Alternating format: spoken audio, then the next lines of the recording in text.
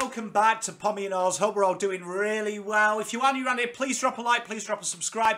We're just about 1950. Unbelievably, we may hit 2,000 by the start of the season, which is absolutely surreal. Set ourselves a real massive target, and it looks like we're going to be very close. So I can't thank you enough.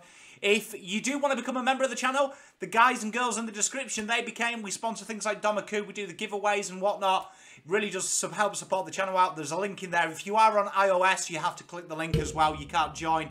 They've removed that function off the YouTube app. And if you are brand new, g'day. How are we doing? Are you alright? So what we're talking about is the girls. They got the dub. They put away Gold Coast Suns in what was a topsy-turvy game, 46-16, 30 points.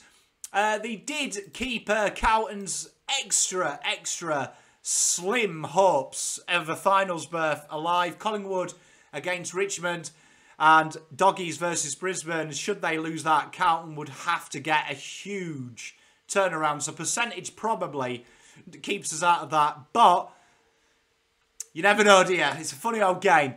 But let's talk about this game. It was kind of a tale of four different myriads of quarters, really. And Gold Coast, we talked about them in the preview on the AFLW show on Blue Abroad, that they're kind of topsy-turvy themselves. Sometimes they're really good, sometimes they're really poor. They're a real hard side to really nail down.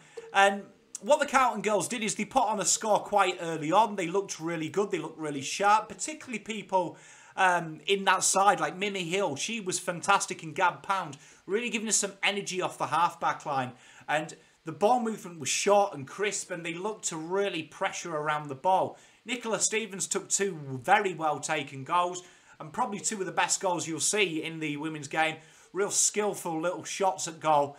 But then as the game went on, what you found was Gold Coast started to put numbers around the ball, put a bit of pressure. There was definitely a weather element involved as well in the second and fourth quarter. For them, it was a lot easier when you were going that direction of Icon to really get the ball moving.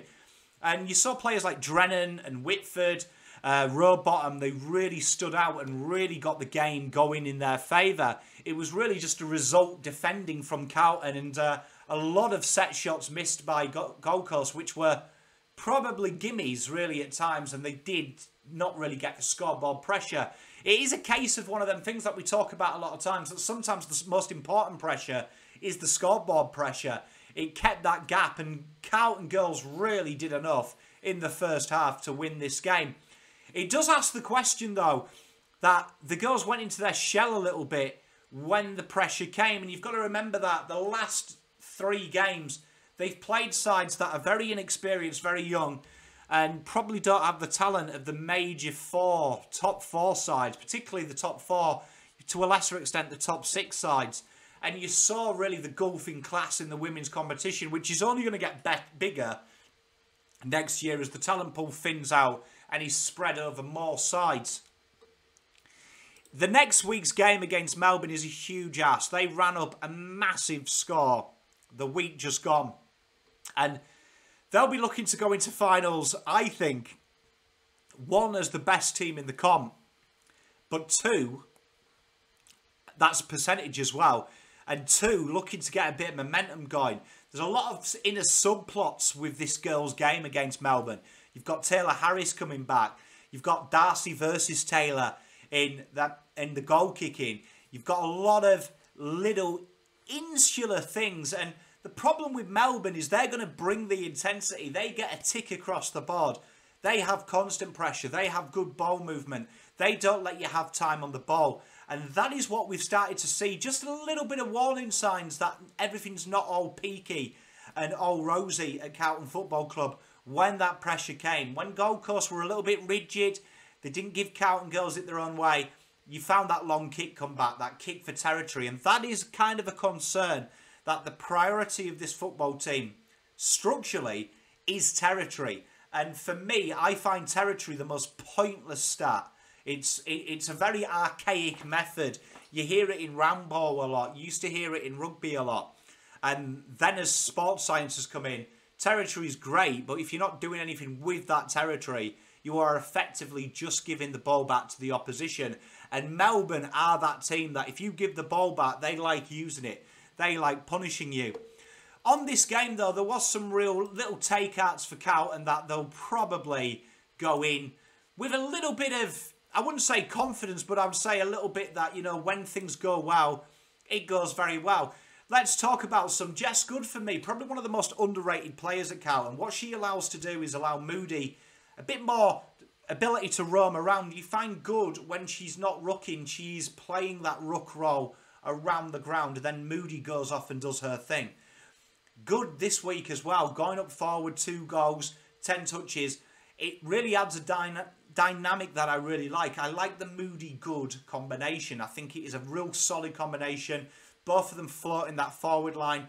Moody, as you saw, she took off a lot of bounces this game for her individually as well. It really was impressive. I really love Gam Pound's energy as well off halfback. I think it sets us up well. And she's going to have a big game this week coming against Melbourne. A lot's going to be dependent on her. The big concern for me is when Kes Harrington isn't taking the kick-ins, there's a big pressure there. They get a bit stuck. You see that switch. They want to do the switch, but the switch is no good when it's so slow. All it does is allow the opposition to reset the opposite side you've switched to. Has to be quicker, has to be direct. And you saw a few times some of the girls got a little bit lost in that, and it started to become really arborous, the movement in the back line. And again, that brings pressure, and you saw that Gold Coast reacted to that by playing a higher forward press and really locking Carlton in. A lot of kicking out on the full, a lot of loose kicks down the wing. That is a little area there for me that Carlton just need to sharpen up a little bit with ball movement. I'd love to see Mimi Hill, 25 touches. You saw her a few times. Drops really far back to try and give us that impetus and that pace and that energy off halfback. Sometimes it gets real stagnant. I do want to reserve special praise, though, for someone who's fast becoming one of my favourites. Courtney Jones, 13 touches, 4 tackles, 1 goal, 2. Really encompasses that forward role. And for me, I really enjoy what she brings. I enjoy that energy, that tackle pressure. I enjoy the fact that she's looking to make things happen. She's willing to give it off and bring players into the game as well, more so importantly.